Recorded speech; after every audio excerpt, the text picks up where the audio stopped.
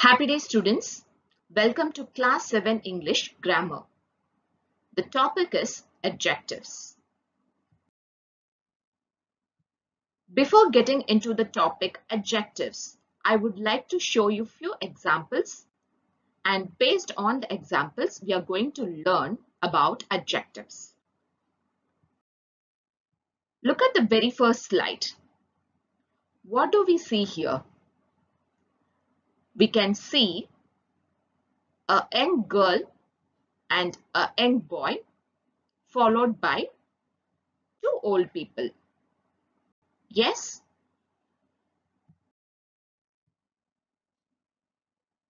Let's look at the second slide. What do we see here? Exactly. A tall girl and a short boy. Very good. Let's move on to the third slide. What do we see here? Here we see a heavy boy and a thin boy.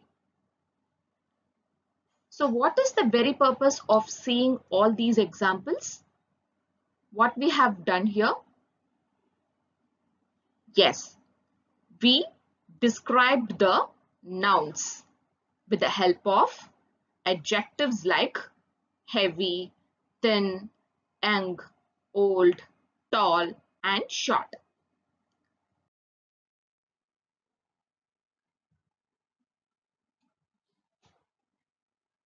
Let's discuss about adjectives. What is meant by adjective? Look at the example given here. A blue bird, a green bird, a yellow bird. Here, these adjectives, blue, green, and yellow, describes the bird, that is the noun. Look at the second example, a bird. Here we don't have any adjective. The noun, the bird is not described with any of the adjectives.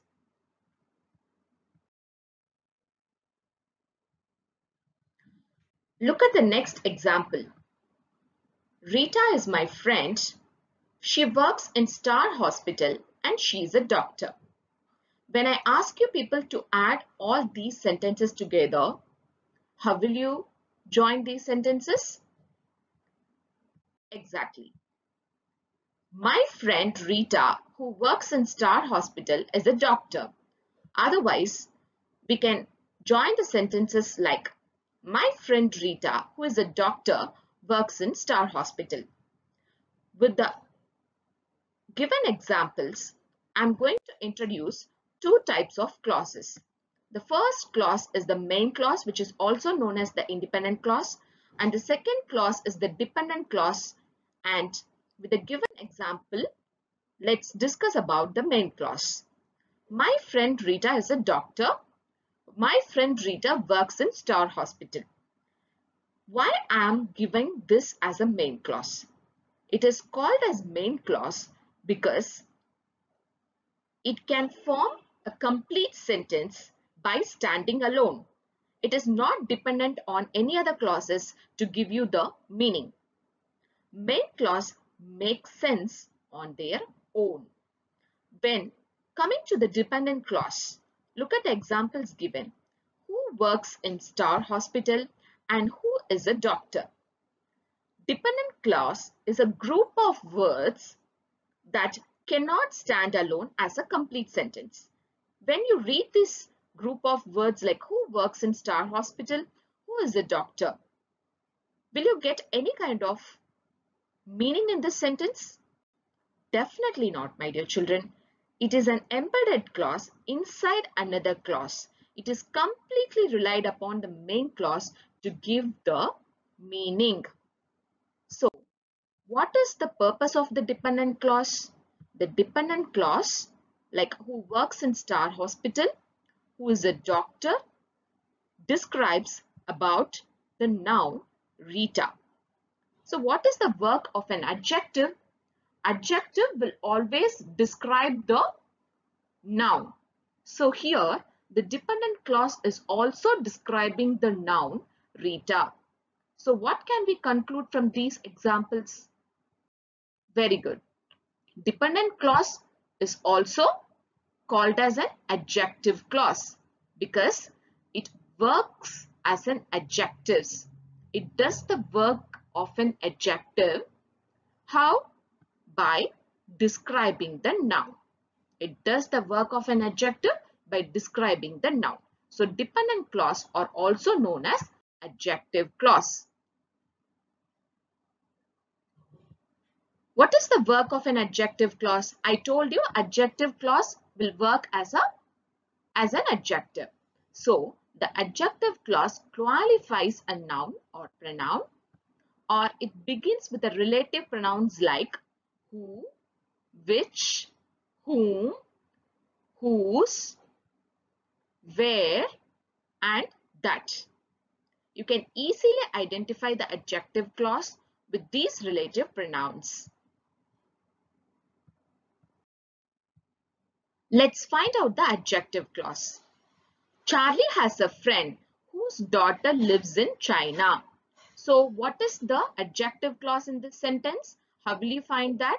Yes, with the help of the relative pronoun whose. Whose daughter lives in China describes the noun friend. So Charlie has a friend is the main clause, followed by the adjective clause whose daughter lives in China.